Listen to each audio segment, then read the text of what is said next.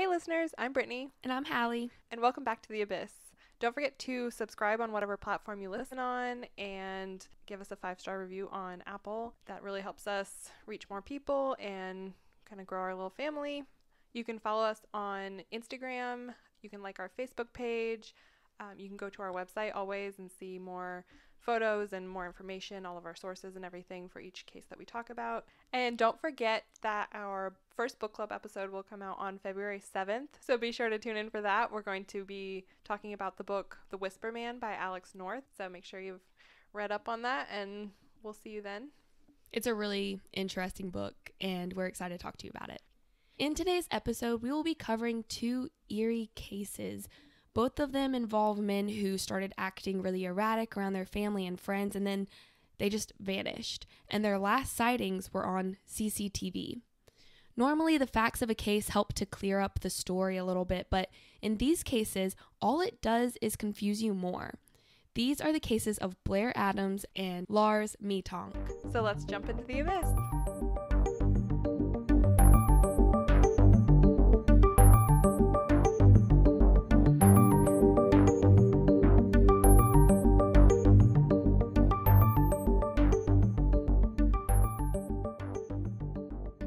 Robert Dennis Blair Adams, known as Blair, was born December 28, 1964. He was from Surrey, British Columbia, and he worked as a foreman at his dad's construction company. There were 2 sides to Blair. Some people said he was incredibly sweet and kind, while other people said that he could be kind of confrontational and a little on edge, which I think can kind of describe a lot of people. Definitely depending on who's talking, we all meet people and have different perceptions. In his 20s, Blair became addicted to drugs and alcohol, but he was working really hard on his sobriety. He had gone to AA meetings, but by the mid-90s, he had stopped attending those and decided just to continue his sobriety on his own. By that point, he had been sober for 2 years, and although some people were kind of worried that not going to the meetings meant that he was slipping on his sobriety, there was no evidence to suggest that he was drinking or using drugs at all at that time. In July of 1996, things got strange when Blair started presenting a lot of odd behaviors. He became very paranoid and moody, and he was careless at work. He wasn't properly locking things up, and he even left one of his paychecks and just didn't pick it up. His mother was understandably super worried about this when she saw his change in behavior and tried to get him to open up about what was going on with him, but he refused to tell her anything. He just made some sort of vague mentions about rumors that were being spread about him, and that was all he would tell her. His strange, erratic behavior escalated after this, and he told family and friends he was going to visit an uncle in a different city, but that uncle happened to be away during this time, so he couldn't have gone to see him. He then confided in his friends that someone was after him, trying to kill him, and that it was imperative that he cross the border into the U.S. This prompted his friends and coworkers to suggest that he see a doctor, but he flatly refused. He was completely convinced that someone was after him and that he was in danger. On July 7th, 1996, Blair quit his job and withdrew all of his money from the bank. He emptied his safe deposit box, he took all the cash, gold, all his valuables, everything he had, and took it with him. With this on his person, he then attempted to cross the border into the United States. He was stopped, and when Border Patrol found all of the cash and valuables on him, they refused to let him enter the United States. The amount of money and valuables made them suspicious that he might be involved in drugs or the drug trade in some way, and they also discovered that he had previous assault and drug charges. So with his access to the U.S. denied, Blair started to kind of weigh his other options. He decided to make a series of short trips visiting family and friends. He went to Vancouver to visit his girlfriend. Then he went to New Westminster to visit a friend. And finally, he ended up in Surrey to visit his mother. He was very emotional during these visits. He cried about losing a job that he had been super excited about just days earlier.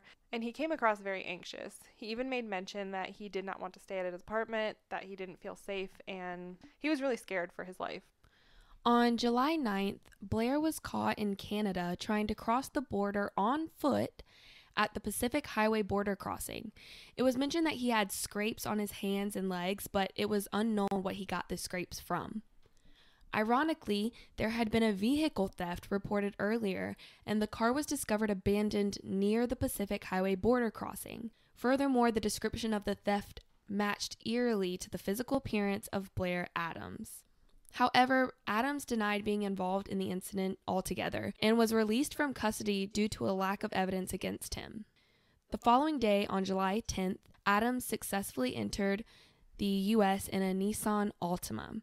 He went to the Seattle-Tacoma International Airport and purchased a ticket to Frankfurt, Germany. It may seem random that he would want to fly to Frankfurt, but he actually had many relations in the city. He had previously worked on a job for his stepfather in Frankfurt, as well as dated a woman there. When the woman was asked about the possibility of him popping in for a visit, she stated that she had not heard anything from him about visiting Frankfurt or her. After purchasing this ticket to Frankfurt, he spontaneously changed his mind and bought a ticket to Washington, D.C. So his mental state right now seems to be a little all over the place. We don't know what his method is. We don't know why he's changing his mind back and forth. We don't know why he's in such a rush to travel so quickly. After landing in Washington, D.C. around 6:45 a.m., Adams rented a Toyota Camry and started on another journey. He drove to Troy, Virginia, which is approximately 2.5 hours from the airport in D.C. It was in Troy that he backed his car into a motorist, which solidified his location.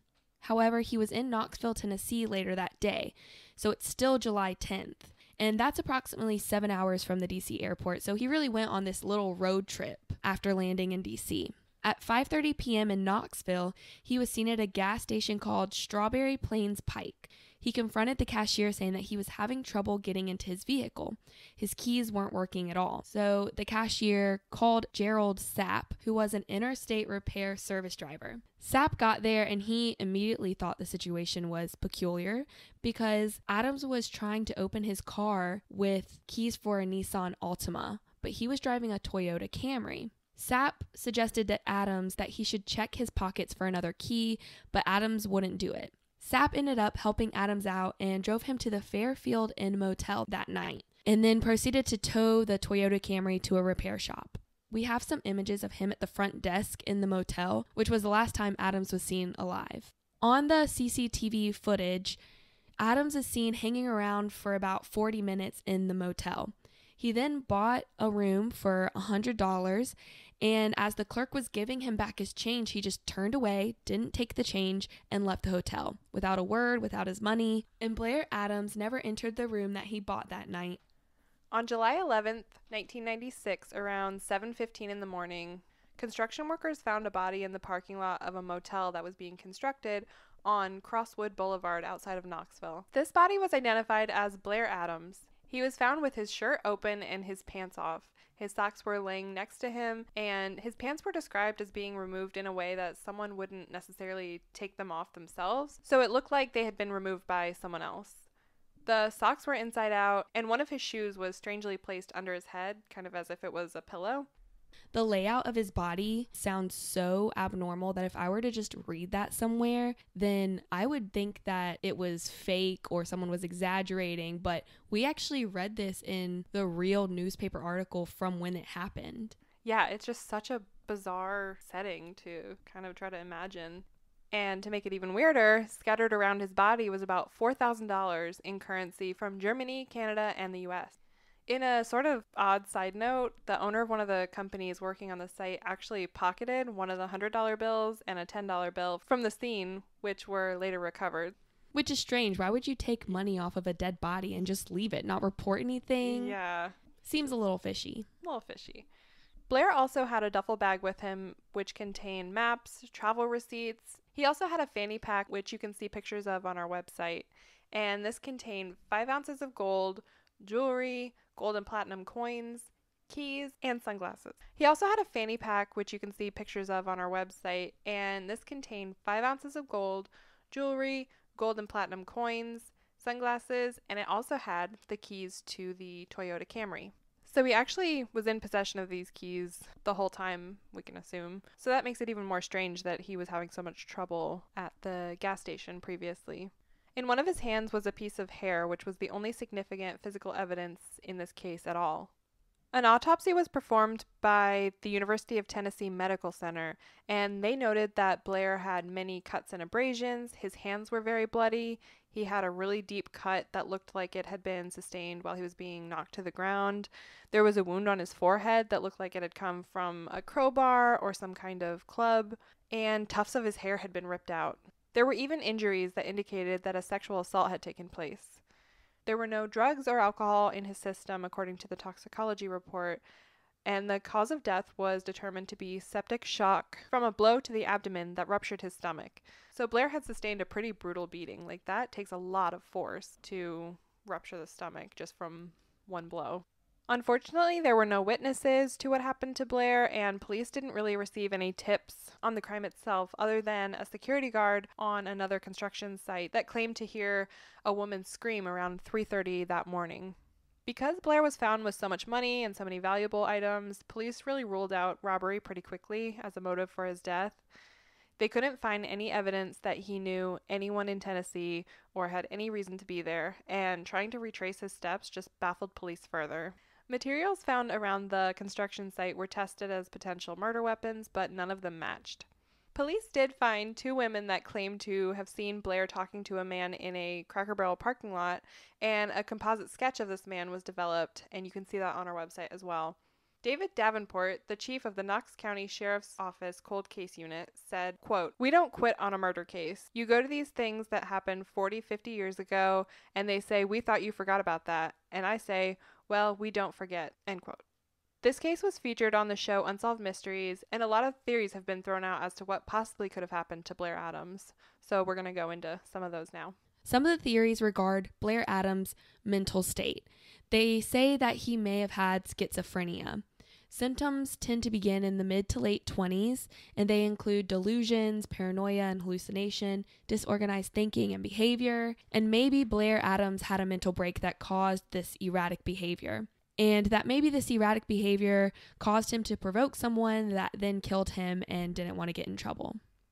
We know that schizophrenia can sometimes be triggered or worsened in people that are susceptible to it by drug use and alcohol. So maybe he was using again or something like that and it triggered this. But maybe he just had a predisposition to schizophrenia or some other sort of mental illness, and that caused this chain of events to sort of unfold. There's also some theories that he had this mental break and then commit suicide, but I think just the gravity of his injuries, and that's just very unlikely, and even the police have always considered it a murder. So, not to mention that the tuft of hair found in his hands would have had to have been his own unless he was defending himself from another person. Yeah, I don't know the physics behind it necessarily, but I just feel like hitting yourself hard enough to rupture your stomach would be incredibly hard, and I don't see him beating himself up. I guess maybe it's possible, but I don't see it. Another theory was that he had seen something maybe he shouldn't have seen. Maybe he was actually on the run from someone, and it could have had to do with drugs that he had been involved in the past, or just something totally unrelated. Maybe he just stumbled upon something that he wasn't supposed to see, and he decided he needed to go on the run. That would kind of explain, he would buy a flight to somewhere else and then drive to a completely different location, or he would fly somewhere and then immediately drive out of that place. Seems like he was kind of trying to throw someone off the trail. Also, this might be a little bit of a stretch, but as we're talking about it, I kind of had a thought, what if one of the construction workers were in on it? One of them took money from his wallet and didn't report it, and he was murdered at the construction site. It was super late, so unless someone broke in, who else would have had access? Sometimes construction workers are working late. Might have even been someone who was in the construction site itself. If you have any information on the Blair Adams case, please contact the Knox County Sheriff's Cold Case Investigations Unit at 865-215-2243, or you can email them at coldcase@knoxsheriff.org. And now let's jump into the Lars Mittank case.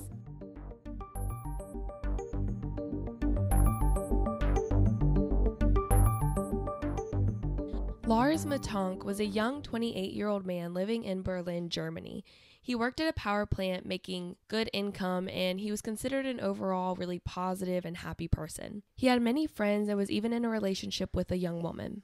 Lars was considered to be extremely close to his family also. He even offered to help around the house after his father had a stroke whenever it was possible. On June 30th, 2014, Lars and some of his friends went on a trip that they had planned to Bulgaria, where they stayed at the Golden Sands Resort. The activities of the group were pretty normal for a standard vacation. They went to the beach, they went to the club, and they spent some time at the local bars.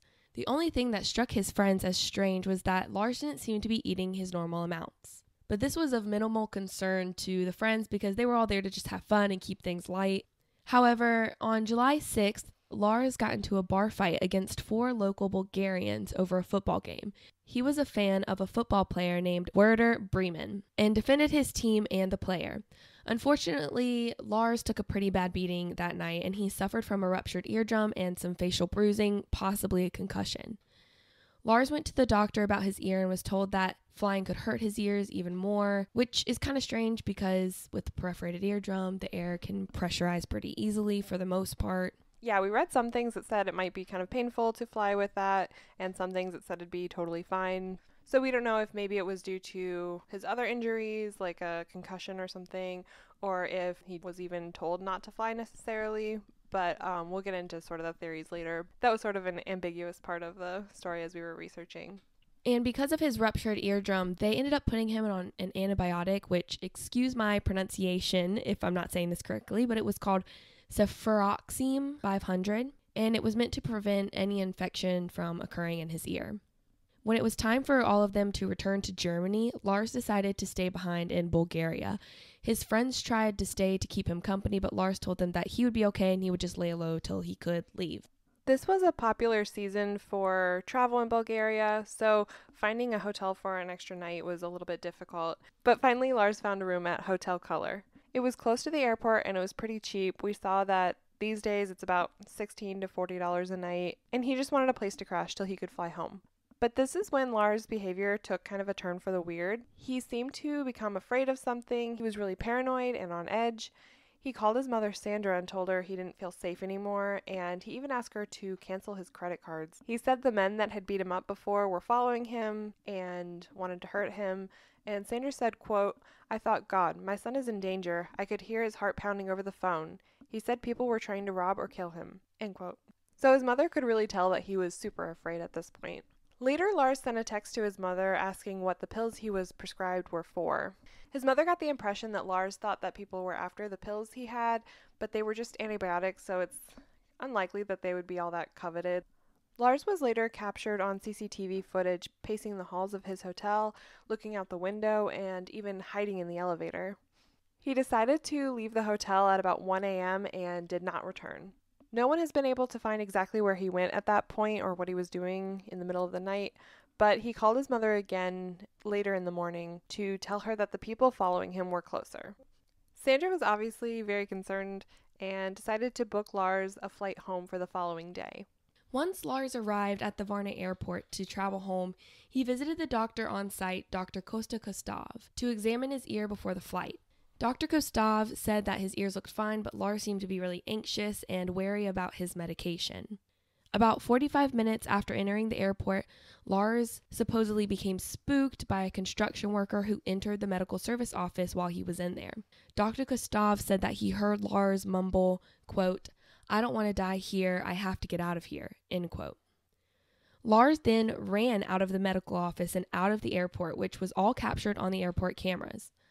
Once Lars made it outside of the airport, the parking lot cameras captured him running away, jumping a fence, and disappearing into the wooded area, never to be seen again. The footage on the airport cameras showed that Lars did not have any of his belongings with him, as he did upon entrance. He had left his wallet, passport, and cell phone all in the airport. And when the police later searched his bags, they found that there were no drugs present.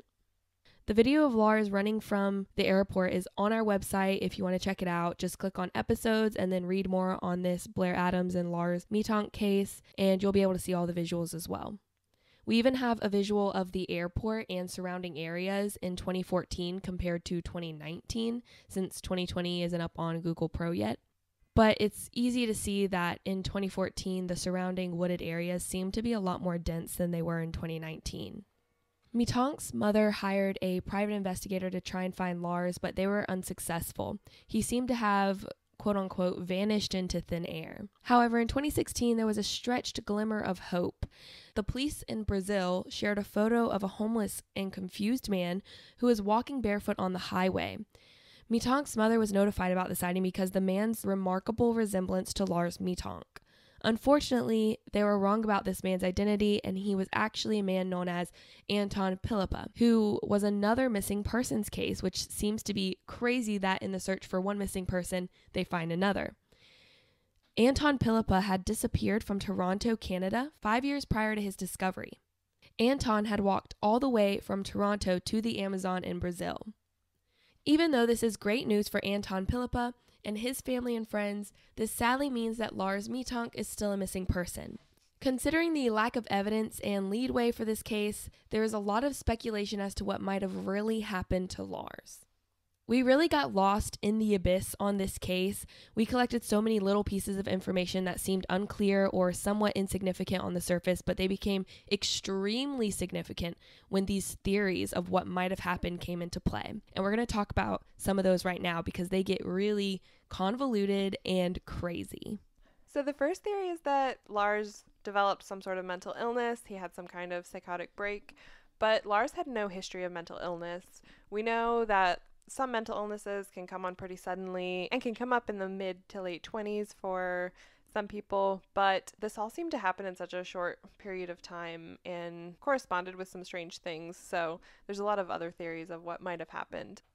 Another theory is that the antibiotic that he was prescribed caused some sort of psychosis. We found a study of a 35-year-old woman that took the same antibiotic that Lars was on and developed psychosis. Her symptoms started on the second day, which is what Lars was on, and persisted throughout the course of her antibiotics. So that definitely could have been what was happening here. It may have been that he developed some kind of strange side effect that no one really caught, and maybe when he ran out into the woods, he was hurt or got disoriented or something like that. We know overdosing on this medication can cause seizures and blackouts and convulsions, and if I remember correctly, they never found the bottle in his belongings. Yeah, everywhere we read, nothing mentioned anything about them finding this bottle of medication. Sort of along these lines too, another theory is that maybe when he got in the fight that the blow to his head was a lot worse than they thought, and maybe he had some kind of mild traumatic brain injury that caused some sort of disorientation or something like that. But from there, the theories get super wild. Yeah, and this next one, I feel like I'm most partial to as it being most realistic, but it's also the biggest stretch. But some reason these pieces just fit together so perfectly. It seems almost unfathomable that it could be a coincidence. So this next theory has to do with underground organ black markets. We read a lot about this and a lot about these black markets that are happening in Bulgaria and Russia and the Ukraine and all kinds of places like that. And in this theory, the doctor that Lars originally saw may have been involved. The doctor may have seen Lars as a good mark because he was alone, he needed medical attention for his ear, so he was vulnerable, he was otherwise healthy, non-smoker, he was young and in shape. Kind of the ideal for organ thieves, I guess. Organs can get really high prices on the black market. We saw reports from the World Health Organization and several other organizations that stated a kidney can get between $100,000 and $200,000, and hearts can go for over $1 million. So this market is pretty ambiguous because it's very tied to organized crime. They're very good at covering it up. Everywhere we looked with official organizations said that it was on the rise and that it was a growing problem. There's even theories that the fight that Lars got into at the bar may have been orchestrated just to sort of keep him in the country, or that it was just sort of lucky for the doctor that this happened and brought Lars in, and maybe it just had nothing to do with it. This would also kind of explain why Lars ran from the doctor's office that day at the airport. He may have either realized what was up or had known all along and thought maybe this doctor was also involved, or that the construction worker walking in had something to do with it. So it may have been real or a perceived threat, but having to do with him knowing that there were people after him. Generally, organ traffickers target vulnerable people and kind of manipulate them into doing this, but there have been cases of travelers just disappearing or being attacked. So it definitely could fit into this case. And the Organization for Security and Cooperation in Europe said that these rings can be international, and they usually include brokers, recruiters, local medical professionals, as well as enforcers. So we kind of have the breakdown on our website. You can look more into that. But basically, these rings operate very similarly to organized crime. So they're very hard to infiltrate. They're very hard to get information on because everyone is very tight-lipped. It's easy to bribe or manipulate or, have officials in on it. In 2006, 3 accused organ recruiters were convicted along with many other cases we found. And even in 2019, a kidney trafficking ring was broken up in Bulgaria, resulting in charges being laid against 4 people. And that just solidifies the fact that it's been going on for a long time. Some people were accused in 2006, and yet there was still another ring broken up in 2019. It's something that's been going on for years and years and could easily have been something that Lars got caught up in. Yeah, and Bulgaria, Russia, Thailand, and the Philippines were all named multiple times in our research. So Bulgaria was definitely a hotspot for this. And I think this one theory really stuck with me because we were just researching the case, getting the information, and we both, on our own, thought about this antibiotic, and we were like, maybe something weird's going on with it. We researched the antibiotic, and then Brittany found out about this black market, and then it all just started kind of piecing together. Yeah, it really fits every piece of it. Why he would run, why he was scared.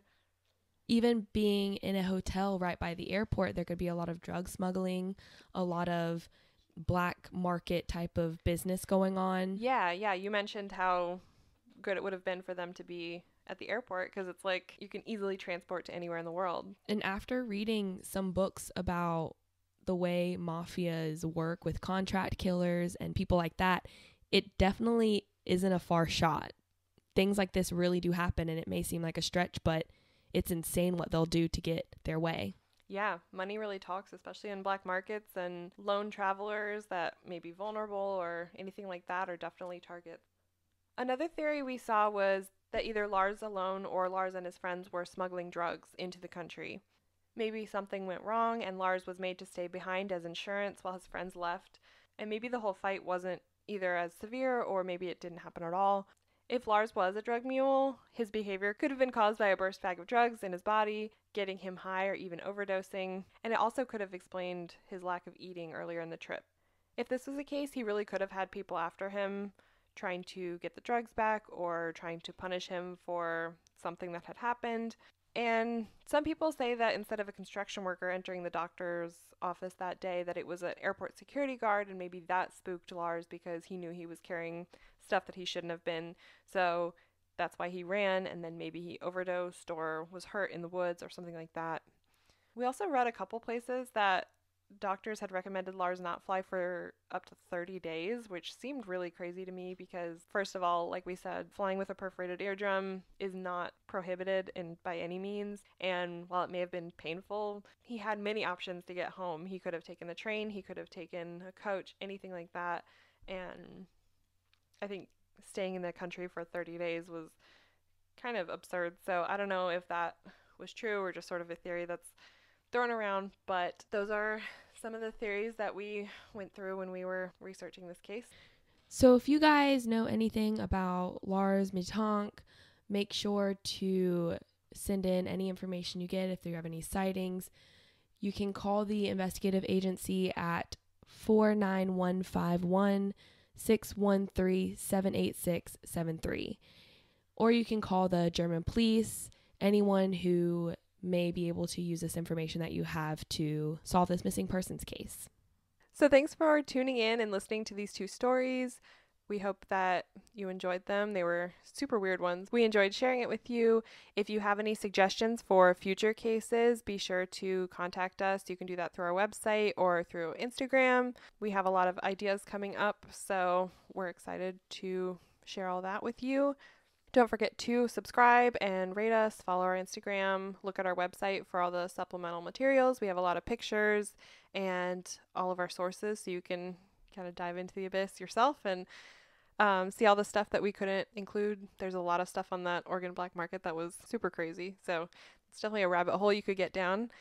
And don't forget that February 7th will be our first book club episode. We'll be talking about The Whisper Man by Alex North, so we hope to see you there. So thank you guys for jumping into the abyss with us, and we will catch you next time. Bye.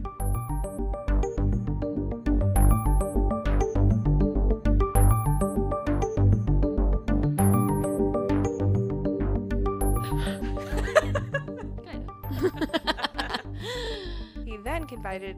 Nailed it. I tried. Did you see that bug? No. He flew real close to my head while I was trying to take a drink. I did not. Made me very uncomfortable. I did not see him. Quiet on set. I hope you fiddling with that little cord ain't doing stuff, because you've been fiddling with this little cord. You really can't hear much. Like, even when the clock was going off, you couldn't hear it on the recording at all. Two women talking to Craig.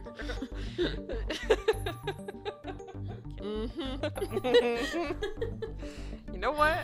Give it to me, Brittany. What? Okay. 28-year-old man living in Berlin. My voice was doing good. Making your little crochet with a wire. Acting like a fool. Don't judge me.